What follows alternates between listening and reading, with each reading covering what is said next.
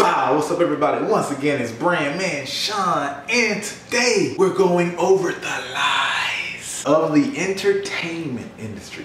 It's very important that I say entertainment industry because this video is going to take the full context that the music industry is within the entertainment industry, which also includes sports, movies, so many things that are entertainment. And what's important about the entertainment industry? Entertaining, because wherever entertainment is, that's where people's attention is. And where people's attention is, money can be found or created there. And of course, that money is the industry part of the entertainment industry. So let's dig into lie number one.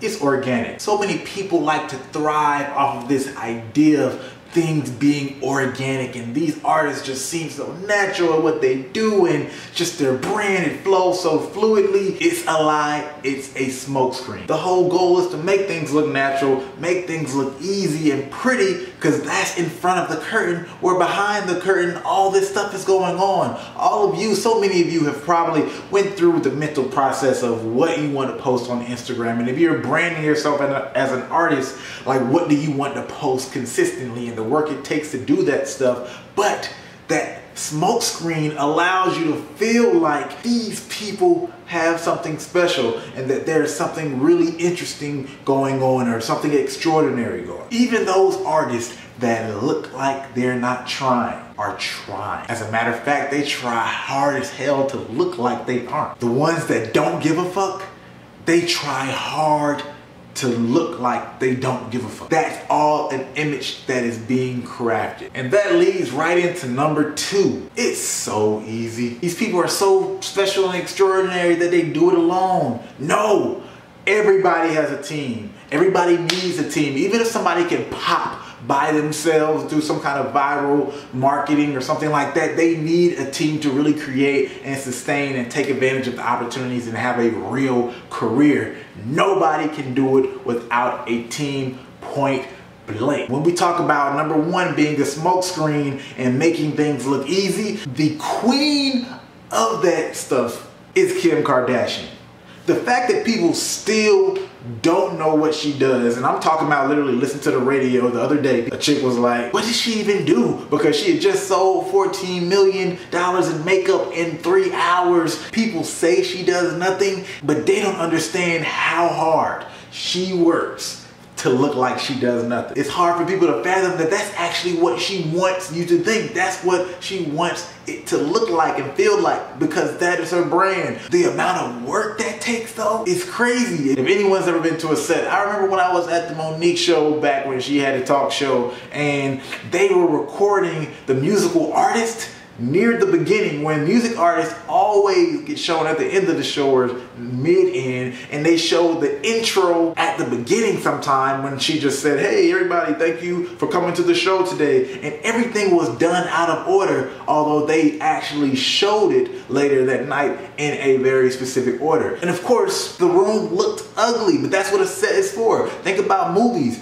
They look nothing like what we see on TV in real life. There's a name for it, movie magic. And of course, all these things take a team. So back to Kim Kardashian, what does she do? One thing she does hella well is get attention. If anything, that's a talent in its own. It's called marketing, actually. PR. So many people go to school to do this. So anybody who's in marketing that doesn't understand what they do probably shouldn't be in marketing. And understand that she can brand herself to be more likable if she wanted to. Obviously, there's a lot of people that do like her, even though I never have met one of those people in person. I don't have a problem with her personally, but when you brand yourself, there's always going to be a positive and negative side. You're basically choosing who loves you, hates you, and who's going to be indifferent. But anything that thrives needs that positive and negative, just like a battery. And that actually leads into number three. These people are dumb. So many of these people want you to think that they're dumb,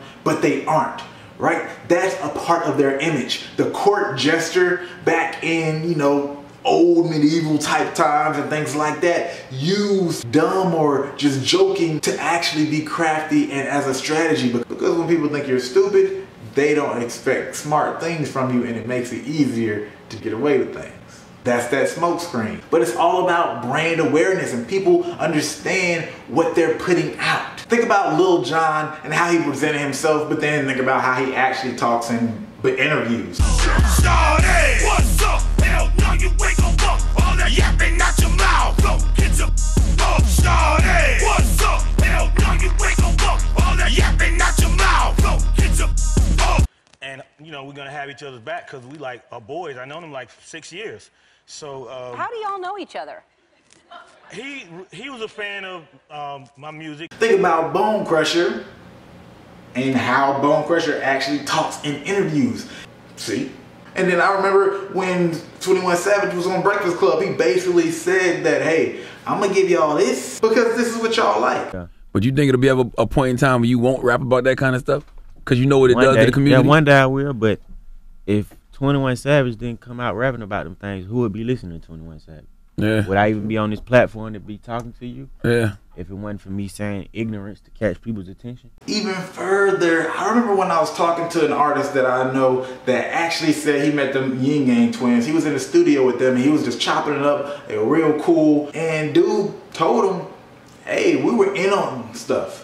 They knew that they were a running joke for the world and people were basically laughing at them, and they gave them material. They were giving the world material to laugh at because they understand that was their brand of entertainment. That was how they were capturing and maintaining attention.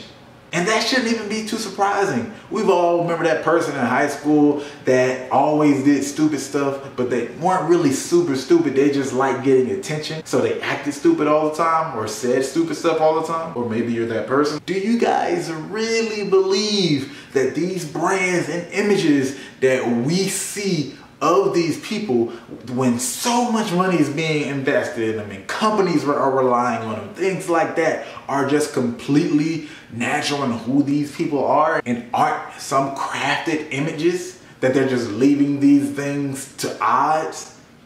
No. Think about whenever you have a camera in front of you.